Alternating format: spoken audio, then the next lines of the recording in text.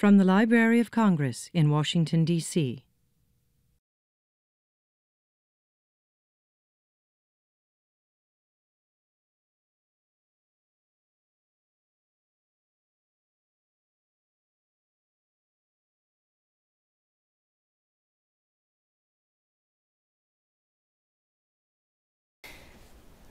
Welcome, everyone. Thank you so much for coming. Today's lecture is something probably more appeal to younger people, but this is the average age for this institution is 58. So that's well, maybe. I'm Tomoko Steen at Science, Technology, and Business Division of the Library of Congress. This event is sponsored by our division, Science and Technology and Business Division, and also McFarland Fund we have. And we have a very interesting speaker today. I wake up with checking my tweet and go to bed with checking a tweet, and which my husband doesn't like, but it is, the tweet is now, and all other Facebook, the social media became a very more serious tool for the various reasons, for earthquake to, for example, this epidemiology and infectious disease monitoring. And today's speaker, Dr. Madoff is the editor for probably a lot of people work on the infectious disease following this information from ProMed Mail. And we have information handouts outside. If you are interested, please pick it up. And Dr. Madoff did his medical degree at Tufts University, and then moved to with fellowship to Harvard Medical School, and he served as a faculty there for many, many years, and stayed on Boston, and now he is professor at UMass Medical School, and while he's editor of this ProMed Mail, and also he served for the Massachusetts State Department of Public Health. So he has 3 hats and very busy, but kindly came and shared with you all for the very interesting effort to monitor disease worldwide. Okay, before further ado, Dr. Madoff, please welcome him. I'm going to touch on several things during my talk, including some disease outbreaks, and it would be hard not to be aware of emerging infectious diseases in the last few months with the Ebola crisis raging in West Africa. I understand the president is going to address that issue today. And we've also heard about enterovirus D68 just in the last couple of weeks, and it really is very, very frequent that we hear about these outbreaks. I'm going to do a few things. I'm going to give a little bit of a historical perspective on our understanding of trends in emerging infectious diseases, talk to you a little bit about how do we learn about infectious disease outbreaks, why it's important to learn about them quickly and early. And I'm going to do a lot of this through the lens of ProMed, the Program for Monitoring Emerging Diseases, which uses non-traditional sources, including media and social media and sort of first-hand reports as a means of reporting and detecting outbreaks of emerging infectious diseases. So I'm going to start historically. This is the CDC's publication, Morbidity and Mortality Weekly Reports, and this is from 1981.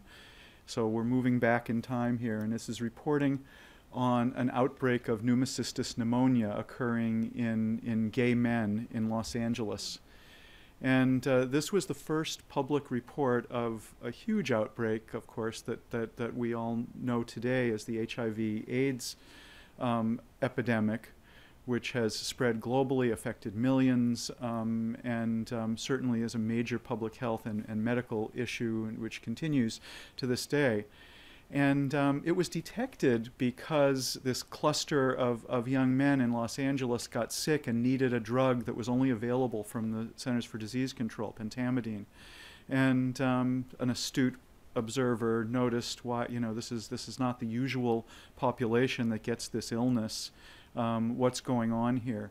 And they astutely reported it, and a couple of years later the causative agent HIV was discovered. And I'm not going to go into a long detail about that, but this of course was not the beginning of HIV, the disease. This was not the beginning. These were not the first cases of AIDS. AIDS had probably been around for at least 30 years when this outbreak was detected. HIV had been found in tissue samples in the US going back to '69, plasma from the Congo in 1959, and an evolutionary model from looking at the sort of biological clock of the HIV virus. It suggests that it emerged or transferred to humans in the 1930s. So it had been with us for quite a long time, and yet, and as we all know, this is not a subtle disease. This is not a disease that you could see and easily miss or forget, and yet we knew nothing about it. And why is that, and why was that? And why wasn't it detected, years earlier? So I'm gonna be a little unfair to William Stewart, the 1969 U.S. Surgeon General. This quote has often been attributed to him, but I can't find it written down anywhere. And in fact, many people say that he never said this. And Dr. Stewart did many good things. He started the anti-smoking campaign, and I don't want to besmirch his name, but I use this because this reflects what was a prevailing attitude of the time, that infectious diseases did not really matter so much anymore. We had really conquered them. This is a real quote. This is from one of the fathers of infectious disease, the clinical specialty of infectious disease, president of the Peter Bent Brigham Hospital, a learned man of medicine, who said that he really couldn't figure out why we would need to have infectious disease as a medical specialty anymore, because again, this was going to go away, and this was into the late 1970s now. And if you look at the history of infectious diseases, it's easy to understand their optimism at that time. That going from a crude case rate of 800 per 100,000 infectious disease mortality at the turn of the last century, down to nearly vanishing by the 1970s and 80s, you can understand why they thought that infectious diseases were going away. And this is, by the way, this is when I trained and went to medical school, and this was certainly an attitude that was not uncommon, even at that time. So there's one other quote is that you can't. What has happened does not always predict what will happen, and by the 1990s. There was a recognition that, in fact, microbes were with us, that emerging infectious diseases were going to continue to be an issue and a problem, and weren't going to go away. The first Institute of Medicine report on emerging infections was published in 1992 with a lot of input from Josh Lederberg, who I was talking about with Dr. Steen earlier. And other people who recognized that that microbes were very hardy and very able to mutate. And Dr. Lederberg was fond of saying that it was a battle of our wits against their genes, because of their ability to evolve and mutate and have short lifespans. And by the 1990s, we had sort of come around and realized that infectious diseases weren't going to go away. But it was easy to understand how an infectious disease could be missed. If you're not looking for something, you're not going to find it, you're not going to see it. So by 1993, Ruth Berkelman and Jim Hughes were writing, The Conquest of Infectious Diseases, which people seriously talked about the conquest of infectious diseases as if this was a battle we could win. And who are we kidding? And I think that that's a much more realistic view. So people who were smarter than me, this is Jack Woodall, Barbara Hatch Rosenberg, and Steve Morse, were very clever in recognizing two things that were going on in the 1990s. One was this rise in the recognition of emerging infectious diseases, helped by HIV and Legionnaire's disease and some newly emerging cholera moving back into Latin America, other things that had happened that showed them that infectious diseases weren't going away, and also recognizing the use of the growth of the internet. And you've got to remember that in the 1990s, regular people were just starting to have email, and it would moved out of kind of national laboratories and a few research universities into the mainstream, and people could actually get and receive email, and it was also moving into other countries, including the developing world. So around that time, they started ProMed, and it's a follow-on of a bioweapons conference, actually, that was sponsored by the Federation of American Scientists and the World Health Organization. And they started this internal mailing list with 40 people just to tell each other about news of bioweapons, and they quickly realized that bioweapons could not really be distinguished. A biological attack can't really be distinguished from a natural outbreak, and that outbreaks of emerging infectious diseases were just kind of a natural act of bioterrorism. And they founded ProMed Mail, the Program for Monitoring Emerging Diseases. They founded it in 1994, and it was and still is a system of moderated email lists. It has and had a website, and we now also branch out to social media. So I'm going to talk about social media some, both as a way of disseminating information and also about learning about disease outbreaks, but we'll talk about that a little bit more. ProMed is free. We have about 70,000 subscribers, and essentially representing every country in the world. And it's a mailing list in some senses, but it's really more like a social network. This is a way that infectious people who are interested in emerging diseases can communicate with each other. There's an emphasis on One Health that I'll talk about briefly later, the notion that animal and eco-health are important in emerging diseases. And I'll also talk about a system of regional ProMed networks that now are out there. But I'm going to use this really as a way of talking about some disease emergences and how we learn about them more than I'm going to talk about it. This is the ProMed website. It's a very useful tool for those of you who don't use it. It's a way of getting information daily. It's a way, there's an archive of going back to 1994, maybe 60,000 reports of emerging diseases that can be searched by free text and by date and disease and species affected and so forth, so you can find out historically about emerging diseases as well.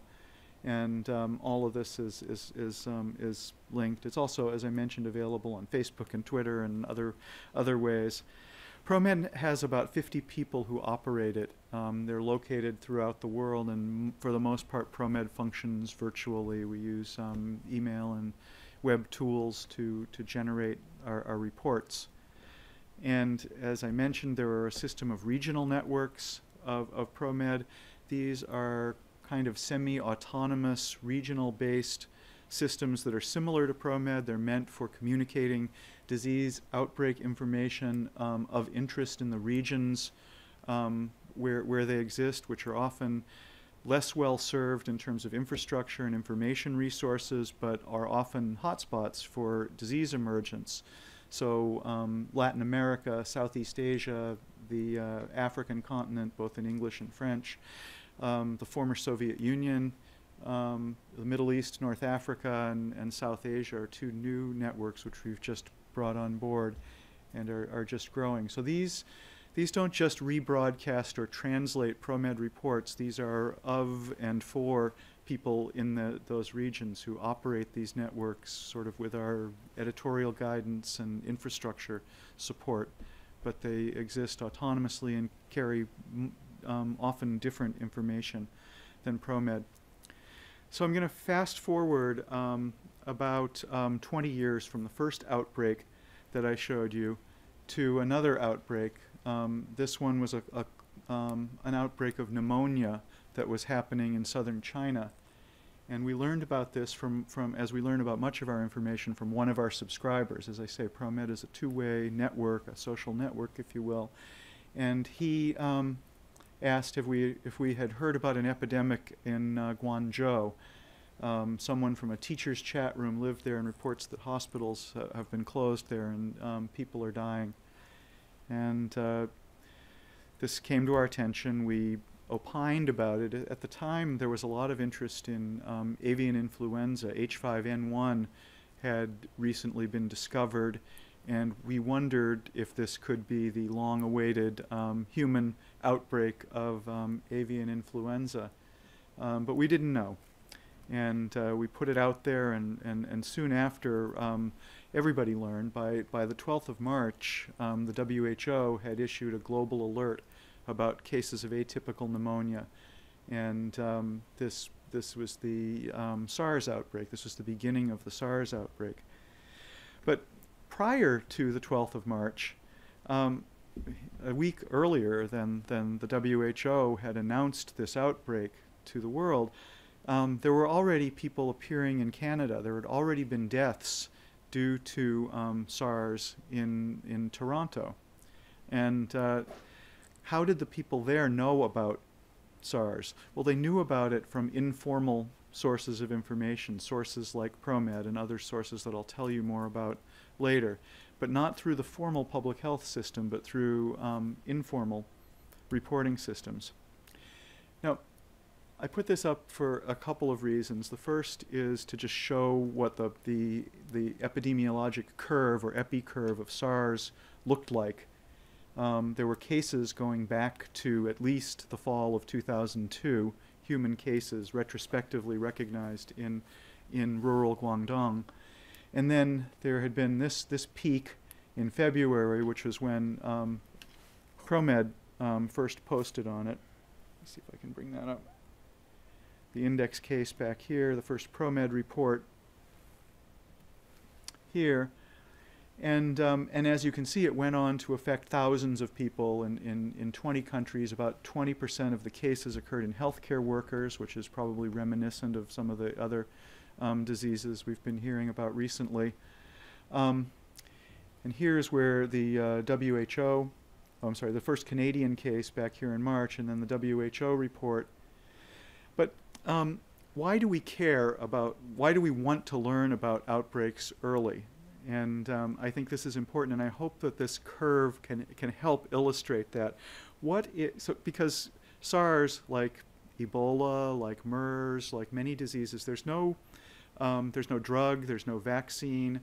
This is contained using traditional public health means like isolation and quarantine and keeping people from spreading the disease between each other. Traditional public health measures. So if you can intervene, if you could have intervened here or here, then perhaps you could have prevented much of the later part of the outbreak. You could control, contain, minimize, or even eliminate the epidemic. And maybe instead of an epi-curve that looked like this, we could have seen an epi-curve that looked like this and prevented thousands of cases of this disease from occurring. So that's why it's important to know early. That's why it's important to have an early warning so that we can intervene with public health interventions.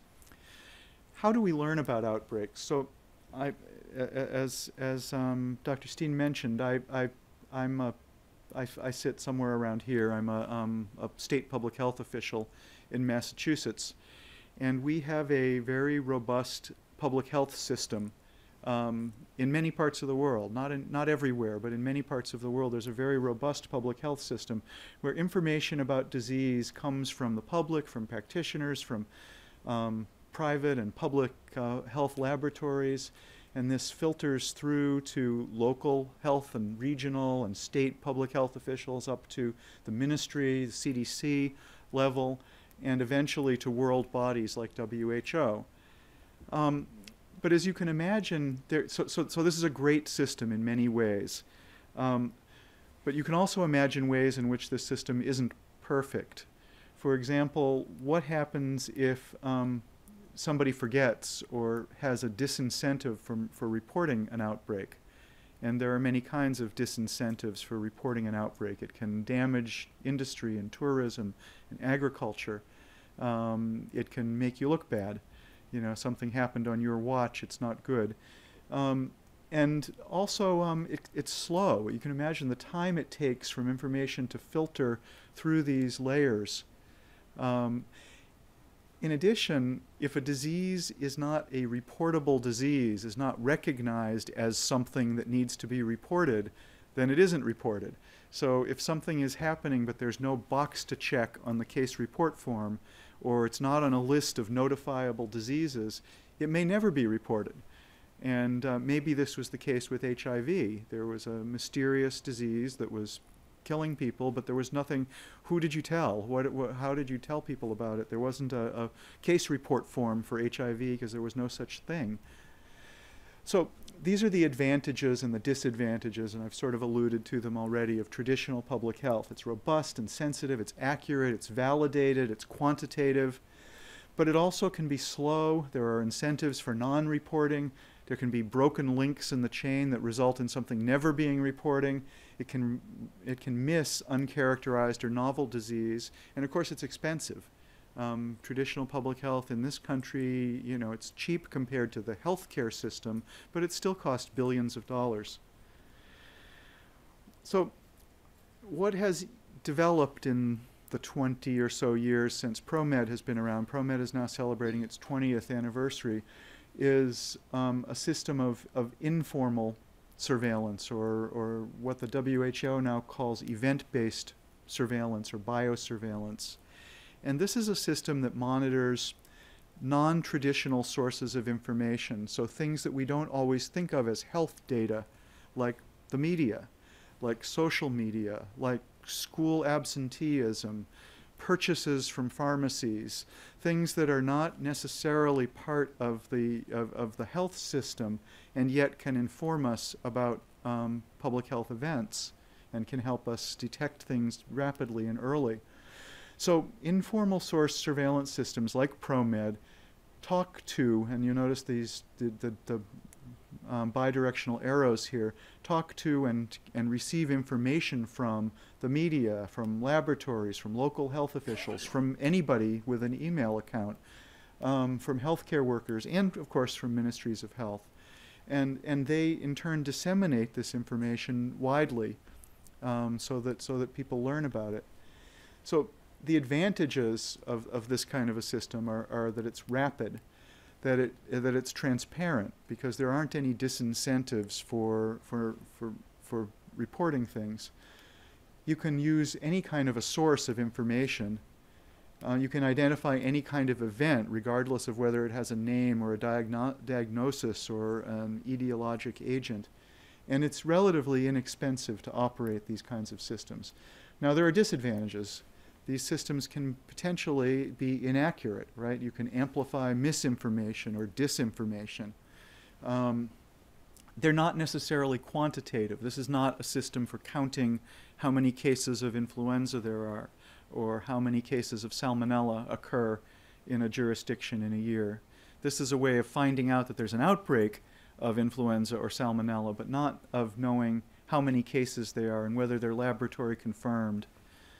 And there are biases inherent in this kind of a system. So places that have a lot of information tend to convey this information publicly and get it rebroadcast and amplified. Until pretty recently, the internet was largely in English, and that's something that has changed, you know, in the last 5 to 10 years, but it's still changing. And there still is not the richness in many languages that there is in English. Obviously, things can get sensationalized as well. One thing that happened in 2005, probably, the World Health Assembly meets and develops what are called the International Health Regulations periodically. And these had not been revised in many years. Starting back in the 90s, there was an effort to rewrite the international health regulations, which had actually required countries only to report on cholera, yellow fever, and plague. And if a country did not have one of those diseases to report, smallpox was also on the list but was eliminated, then there was no requirement for that country to report it to the World Health Organization. Now, many did, and the World Health Organization, of course, responded to many things. But these revised international health regulations, which I think were hastened by the SARS epidemic, so that the World Health Assembly actually adopted them in 2005, and they took effect in 2007. For the first time, countries were obligated to notify WHO of any public health event of international significance or international concern. And not a particular set of diseases, but anything that could be an international problem. It also, for the first time, allowed WHO to think about unofficial sources of information. WHO is composed of its member countries, and so under its existing regulation, it was really only allowed to think about something, to learn about something from a member country telling it about an event. Now it's allowed to and encouraged to use unofficial reports. And as I mentioned, they are now encouraging member countries to adopt informal biosurveillance systems, not unlike ProMed and similar. So just want to mention that.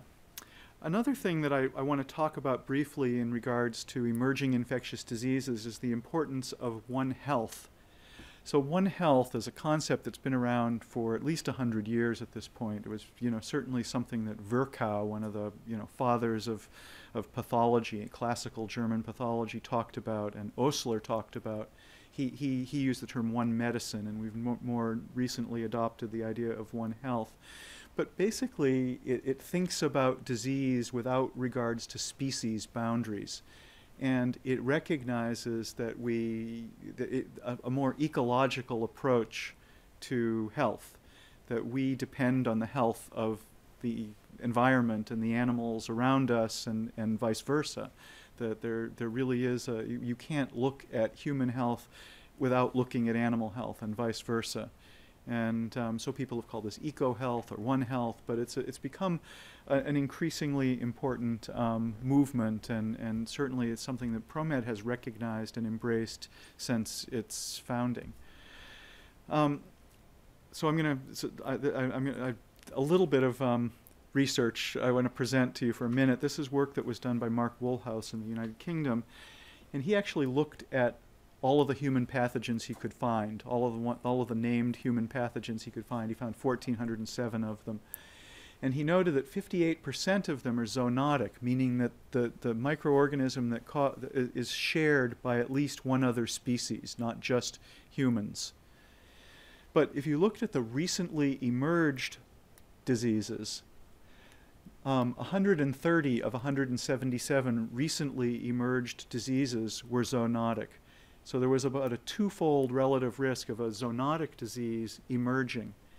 And if you think about the important emerging infectious diseases that would fall off your tongue, Ebola, MERS, SARS, HIV, salmonellosis, rabies, virtually many of the diseases, anthrax, that we think about are zoonotic diseases. They're diseases that occur in animals, importantly in animals.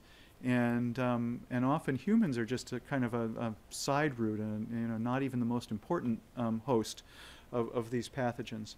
But if you and those pathogens, it turns out, are much more likely to emerge. And this looks at the host range of a pathogen, and it's subdivided here by different types of pathogens. So if a microorganism has only human pathogen, we say that that's its host range. If it's shared with one other species, two other species, or more than 3 species, you can see that its risk of emergence increases. This is particularly true for viruses, probably because of their capability to mutate and evolve rapidly. But it's really true of almost everything, and I think if you had enough examples, it would be true of everything.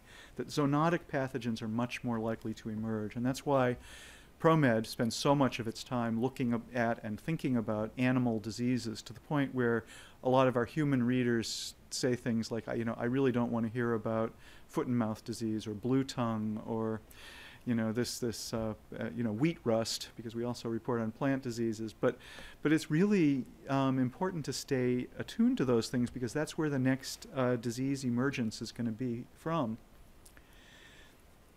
ProMed was the first to report on the novel coronavirus isolated in Saudi Arabia. And I'm going to talk about this for a couple of reasons, because this was an example of a disease that was reported to us not from media or social media, but from a laboratory, actually. This was an astute laboratorian, Dr. Zaki, working in a hospital in Jeddah, who identified a novel coronavirus from a patient there. And he sequenced it in conjunction with a laboratory in Europe, and put the result out there in ProMed, frankly because he was frustrated with how long it was taking for an official report of this to come out. And so this is a way of letting people know about something without having to go through all of the official processes that are sometimes necessary. And so I put up this next slide because it was a good thing he did put it out when he did. If you look back here, he put this out on the 20th of September, and by the 23rd of September, physicians in the United Kingdom were reporting on a similar case. They read this report and they said, hey, we've got a very sick patient from the Middle East, and we don't know what he's got. All of our laboratory tests were negative, and it turned when we read his report, they tested him for coronavirus and found out that indeed it was MERS. Now, another side effect of the informal system of reporting is that it often encourages official reports to follow quickly, because once and I work, as I say, I work in a state health department. I understand the barriers to telling everybody everything right away.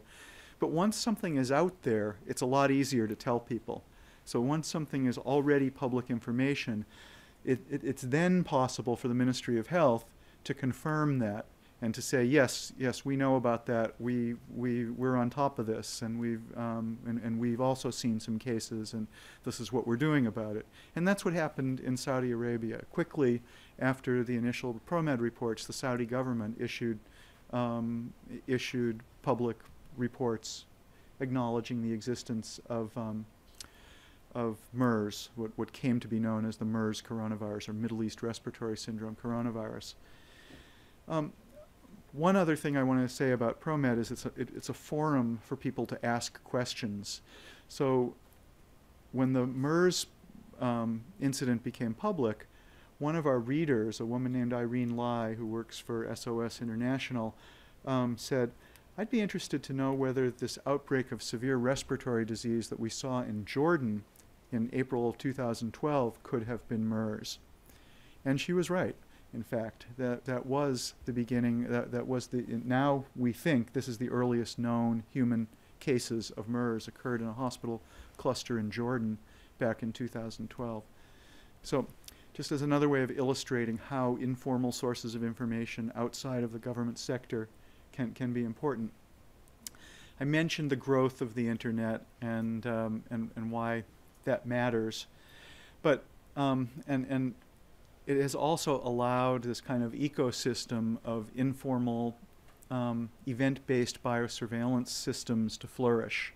And I certainly don't want you to come away from this thinking that ProMed is the answer or is the only system that does this, but there are a number of systems. That GFIN was the first web mining tool developed by the Public Health Agency of Canada, Health Canada at the time.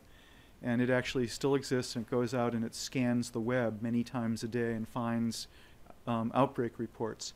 HealthMap uses a similar system, but it uses a geographically based method for finding out where outbreaks are and mapping them in near real time. And these are a number of other systems that are both official and unofficial and formal and informal that do the same kinds of things that I'm telling you about, that look at informal sources of information outside of the health sector for trying to identify early public health events. The problem with this and with many sources of information is that there's a lot of information out there. This is a graph from The Economist showing just the amount of information. I believe in, yes, this is a unit that I can't even tell you what it means, exabytes of information, and just telling you what looking at the volume in exabytes of information. And the effect of this is a fire hose of information. How do you make sense of it? How do you find in that stream of information the things that are of interest to you? Now, ProMed uses a combination of methods. We work very closely with HealthMap. As I mentioned before, HealthMap mines the web for information on infectious diseases. ProMed uses people, human beings, to look at all of this information and filter it and decide what's important and group things together and comment on it and put it out there. Other systems use other ways of looking at large amounts of information.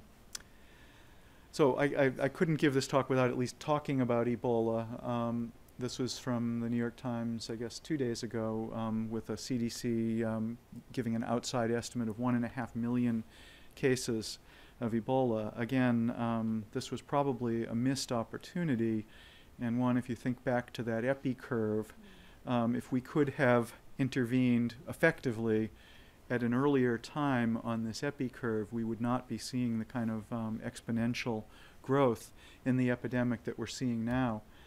I put this up, and I was a little hesitant to show this cartoon because I certainly don't want to make light of Ebola in any way. But this Roz Chast published this cartoon in the New Yorker in 2001, and this is a woman dealing with her insomnia, what things she was thinking about in her inability to sleep. And right up number 2 is Ebola. And number 3 says, why am I obsessing about Ebola? There's no Ebola on 33rd Street yet. And it is just to tell you that I think this was very prescient. This was she was ahead of her time in recognizing how much worry, and again, speaking with my state health department hat on, how much time we've spent worrying about Ebola in Massachusetts is a testimony to how right she was. This, again, was the first media report that we found about Ebola. This was back in March of 2014. We think the index case was probably in late 2013, but it came to media attention. Somebody first used the word Ebola in association with this outbreak in a media report. So I also want to acknowledge that much of what ProMed reports is from traditional media, from newspapers and magazines and other material that's out there on the internet. Journalists are doing a lot of good work for us, and they're uncovering outbreaks often, before they're named or identified. And this was, could this be Ebola? One of the important attributes of a ProMed report is that it comes with moderator comments. All of our reports are read and reviewed and commented on by a subject matter expert.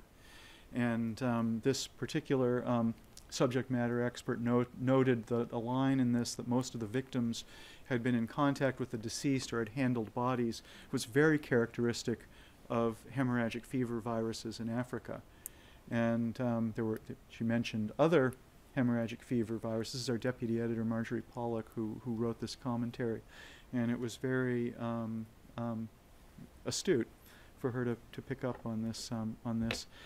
Now, ProMed has gone on, has published, this was now 2 days ago, so we're probably up to report number 175. So it's a good way of capturing on a daily basis a summary of what's going on in Ebola.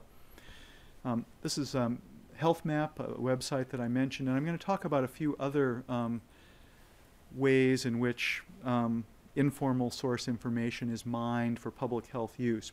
HealthMap is very good at this, and as I say, they're close collaborators with ProMed, and they also picked up very early reports of Ebola or hemorrhagic fever this hemorrhagic fever outbreak and reported on it.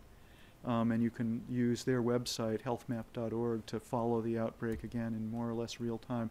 Twitter is a very good way, and one that I often hear about outbreaks for the first time. And again, a tribute to good journalists. Helen Branswell is one of my favorite reporters. Maren McKenna, another great reporter, but also official, as you know, organizations like WHO and Massachusetts Department of Public Health and ProMed also have Twitter accounts, and it's a convenient real-time way of following this. But in addition to that, what happens on Twitter can often be an early warning of outbreaks. And so this was work by Alessio Signorini at the University of Iowa, looking at Twitter as a predictor. So this was just a very simple, this was reported versus predicted weekly ILIs in the 2009-2010 flu season. And he was looking at predicted reports based on Twitter versus reported disease. And you can see that even that the Twitter reports mentioning influenza very closely followed or perhaps even preceded the reports, the official reports of influenza-like illness. Our colleagues at HealthMap used Twitter in Haiti, Twitter reports from Haiti, to follow the cholera outbreak that has been happening there, that unfortunately continues to occur there, and showed that in fact Twitter reports preceded the actual case count, so that there was actually a peak in reporting of diarrheal disease that preceded by a couple of weeks actual public health reports of disease. So again, this was simply using publicly available information from Twitter, looking for terms that were suggestive of cholera from people in Haiti, and they were able to use that information to predict.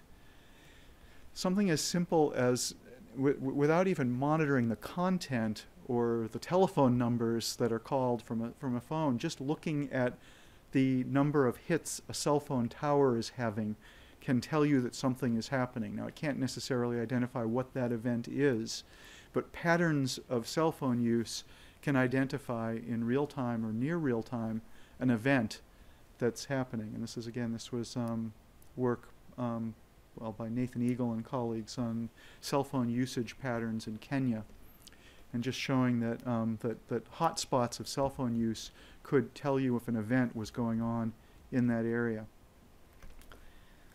Google Flu Trends is something that you've probably seen or are familiar with, is another very clever tool that looks for search terms. And it turns out that when people are searching for influenza or other terms that might suggest that they're sick with influenza, this is a very good predictor of influenza activity. And they showed that, and showed that that Google Flu Trends activity very closely paralleled CDC volume of influenza. Could also be applied to dengue, and the same trend has been used. So that using the so-called search stream, what people are searching for and where they are, can be a very informative piece of information. Markets can also predict events. So when a stock market crashes or booms, it can indicate that something is about to happen, and people have exploited that phenomena by using market-based approaches to predicting or monitoring emerging disease outbreaks. If you can empanel people who know a lot about avian influenza or influenza and ask them for money to bet on, essentially to buy and sell shares in a market on what they think is going to happen to flu, it can predict. It can be a leading indicator of what's likely to happen with influenza. This was a colleague, Phil Polgreen, who demonstrated this in Iowa, or the Iowa prediction markets. Now, the Iowa prediction markets, you may have heard of, are frequently used to predict election outcomes, and were often followed during the last presidential election. But they can also predict flu outbreaks. If you ask people, it's a way of aggregating expert opinion in a way that's more than asking somebody, what do you think is going to happen, but how much money are you willing to put on that proposition? And that's a way of aggregating expert opinion and able to monitor and exploit. So does this work? Do all these tools, have they helped? And the answer is they seem to. This was work that I did with colleagues at HealthMap, looking at the time to outbreak discovery and public communication of outbreaks. And we looked at this for widespread infectious disease outbreaks that had been reported to WHO. And what we found is that the time to outbreak discovery and the time to public communication of an outbreak had declined steadily from 1996 to 2009, the study period, which we believe corresponds to a period when this kind of activity was going on. Can we prove the relationship? No, but I think it's a reasonable supposition. You'll also notice what I think is either the SARS effect or the IHR effect that seemed to accelerate the trend towards more rapid public reporting of outbreaks. As I mentioned, there are a number of systems out there that do biosurveillance. This slide makes a case for the benefits of redundancy, the benefits of synergy, if you will, that if you look at any given system, the time to outbreak detection, and in this case, higher is better. The number of days before official notification is plotted on the vertical axis here. So if you combine systems, you can find out about outbreaks faster than any individual system is capable of doing. So this makes the case for synergy from multiple surveillance systems. Finally, I just want to say that it's important not to focus too much on any one thing. At the moment, we're paying a lot of attention, for example, to Ebola. But it may be that the next thing that we need to worry about is over here. And so we need to keep our eyes on the horizon, not just in the telescope. So I'll really stop here. I've said all of these things, and I want to acknowledge our supporters who have supported ProMed in its work. And I'll stop there. There's a meeting that ProMed is involved in for those of you who are interested in this, that happens beginning on Halloween in Vienna. So thank you very much.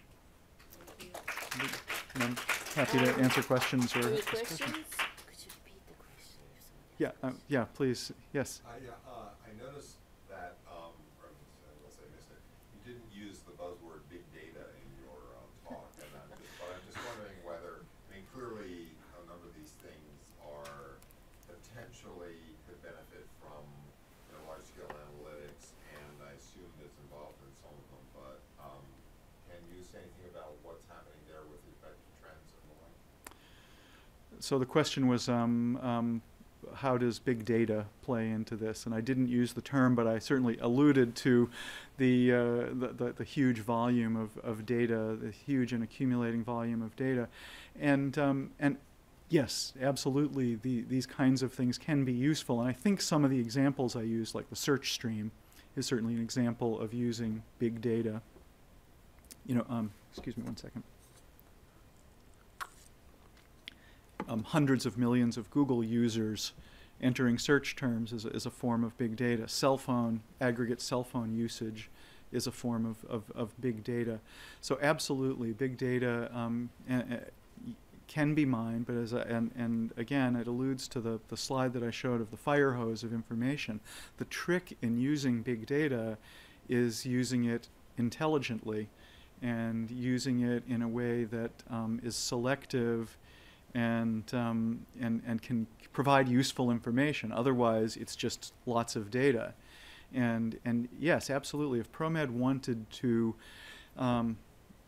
put a report out on every time somebody had a case of salmonella, just to keep harping on salmonella, but there are thousands of cases of salmonella. It wouldn't be particularly interesting. The trick is in recognizing when there's an outbreak, when there's an aggregation, when there's something that ties those cases together. So the magic in using big data, if you will, is in trying to use it intelligently, and that's not easy. And that there are a lot of people who are smarter than me that spend a lot of time thinking about that, and I think that it's very likely, certainly the kinds of work that ProMed does, we get a lot of data and we report only a little bit of it, but a human-centered approach is really only one approach, and there have got to be other approaches. And we're working with some partners that are using these kind of approaches. I mentioned in my acknowledgments, USAID has a program called the Emerging Pandemic Threats Program, which is attempting to use lots and lots of data and aggregating it in intelligent ways, including things like looking for people who are in contact with animals to see if they're sick, looking at their serum to see if there are signatures in blood and that sort of thing. We're doing some work with the Defense Threat Reduction Agency in trying to combine into a single platform lots of data sources to try to make them available, again, to human analysts so that they can try to interpret the vast amount of data that are out there. I mean, a lot of what you're talking about, the different systems are potentially could contribute a meta-analytical approach. And you mentioned that being able to combine information would lead you to more at least post hoc predictive power, if you will. And the question is, in terms of real time, are there attempts? It sounds like there are attempts of people to actually create systems where you can do that kind of meta-analysis and use it to actually track and perhaps prevent some major. Yes. So the question is, are there analytic systems that are trying to do this, trying to combine data in real time? Yeah, and not yet that at least I've heard about successfully, but there are certainly many people working in that space. Other questions? Yeah, please. Right now we are using big data more and more, but big data still question from a lot of people because the data from big data can tell what happened, what is going on, but sometimes it cannot explain why and how.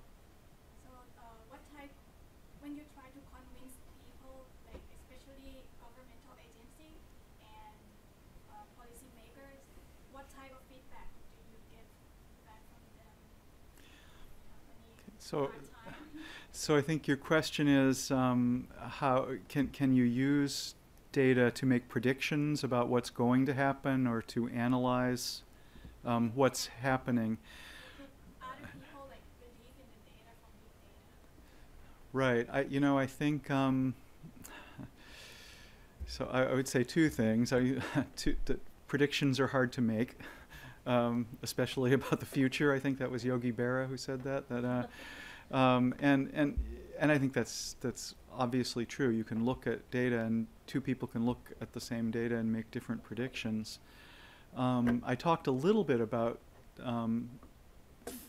predictive analytics, things that look at data as at least perhaps not a prediction, but a leading indicator, something that happens before our other systems. So maybe saying that the flu is going to happen a week ahead of when lab tests show that there's flu may not be because you're predicting the future. It may be because you're using something faster than a flu test, because it takes time for someone to go to the doctor. It takes time for someone to do the test.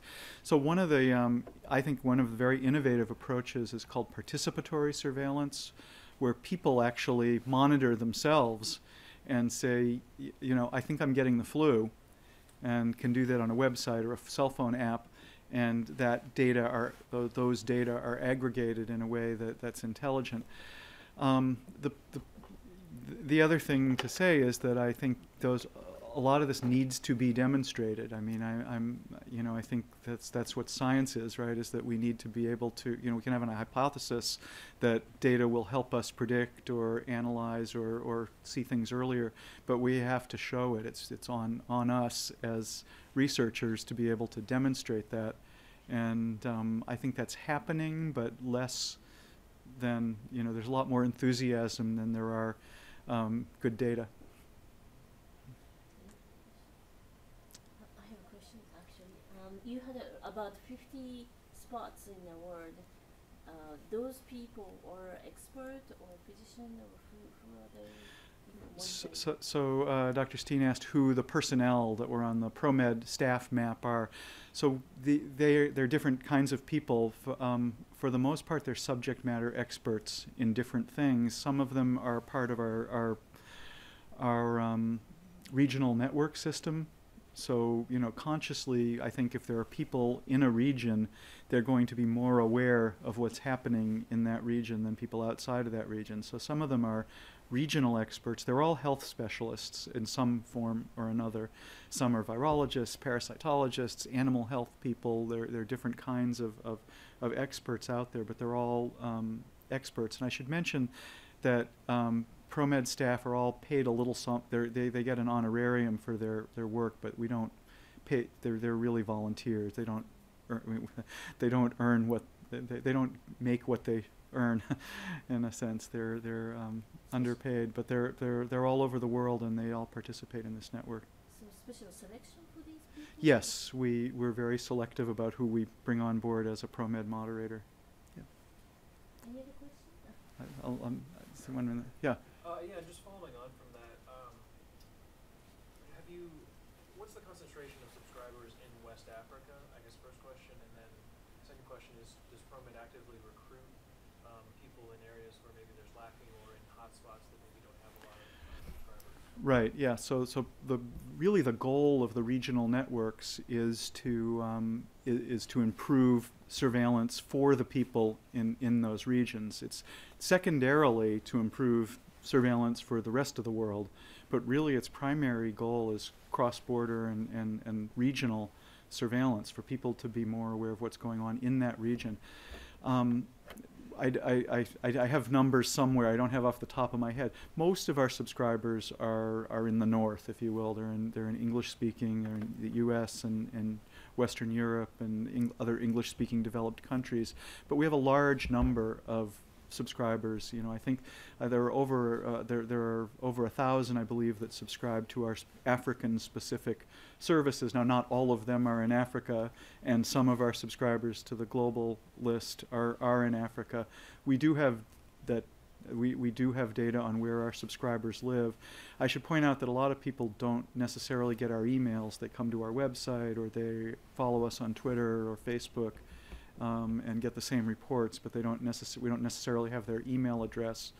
But there are thousands of people in those areas that are making themselves make use of it, and we know that from email addresses that many of those people are in government or regional or local or international public health in some form or another, and many are not. Many are clinicians or individuals in those regions who are just interested, journalists, for example.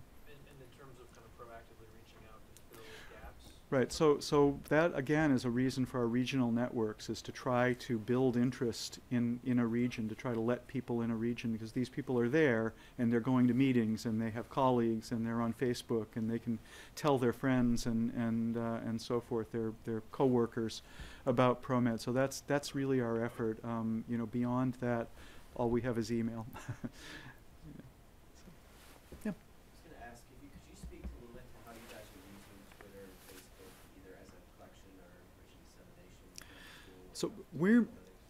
So just to speak of ProMed, ProMed is using it primarily, is using social media as a means of dissemination. So we have about 3,000 or 4,000 people who like us on Facebook, and it's a way of getting our posts. All of our posts are pushed to our Facebook page, so someone could like us on Facebook and it'll show up in their news feed on Facebook. The same with Twitter. We primarily use Twitter. We have about 4,000 followers on Twitter who just receive our posts via Twitter, and each tweet has a link to the full report. It just has a headline. You know, all of our reports have a kind of a stylized headline. You know, Ebola, West Africa, Guinea, and then if they want to learn more, they can click on it, and it takes them to a web page. But so through social media, we reach about another 8,000 or 9,000 people. But it's for us, it's mostly passive. We do, you know, it's something we'd like to build on, but we haven't had the bandwidth to do that yet. We are not trying to use it to monitor disease in the way some of the other work that I described is doing, but that's not something that I'm currently working on. Yeah. My name is Liz Louisiana Colburn. I'm actually from Massachusetts. Hi. Hi. And I'm interested in your system. I hadn't heard of it before, so thank you very much for your lecture. It was very informative. And it brought forth two questions in my mind, and this may not be the best system for it, but I have two issues I'm dealing with, and I came wondering if this might be a way to disseminate the information. And one is, right now I have my son kidnapped, actually from Massachusetts to New York and then to Great Britain. And the man that did it never proved paternity beyond a reasonable scientific medical doubt. That our blood type showed that he had to take the paternity test and never did in 16 years. And it's ended up at the U.S. Supreme Court in the Chief Justice Roberts' chambers that might augur paternity to be established going forward, which I think is a good thing, not only for making people more mindful, respectful, responsible, but also to establish paternity and also making a lead and a track of information that may help to prevent diseases, if you know what I mean, going forward.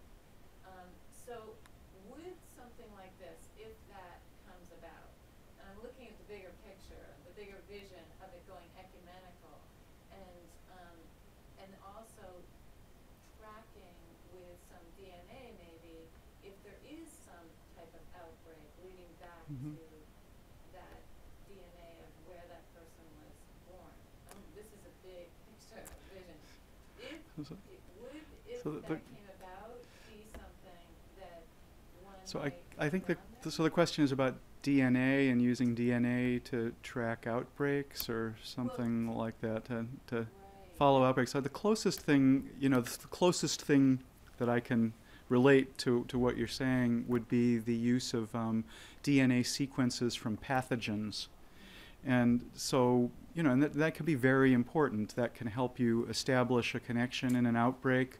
If, you know, if you have multiple people with the same pathogen and they have the same DNA fingerprint, that can establish that those cases are related.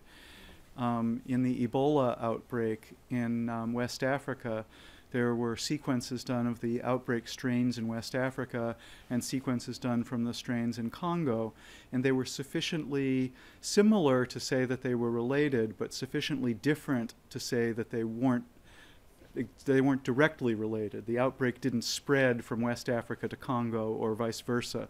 That there was the same strain, but it was a different outbreak.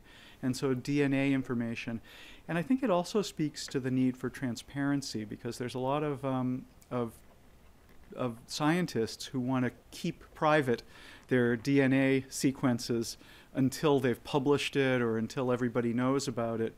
And I think that may not be the best way of doing it. So ProMed has always been in favor of transparency in DNA sequencing of pathogens. So if somebody knows an avian flu strain's genetic signature, that's important information. That might be important to someone, you know, that DNA from someone in Egypt might be important to someone in Thailand, say, you know, who both have the same strain of H5N1 that can tell how it got there or where it went. So I don't think I exactly answered your question, but hopefully I was at least in the same universe. Okay. And I have a follow-up to that, to a second part of another project of mine. I have my own business in viral planning, and I have this proposal to fund breast cancer discovery with a hypothesis of doctors and scientists that I'm working on. And I hope to get it funded, and if they were to discover something, if their hypothesis question came true, would this be a means? It's not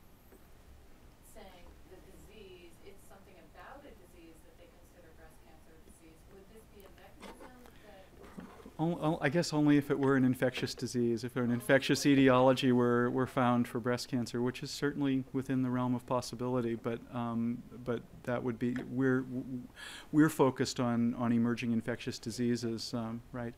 So, Okay, please join me to thank the speaker. Thank you very much. Thank you. Thank you. Thank you for your attention. This has been a presentation of the Library of Congress. Visit us at loc.gov.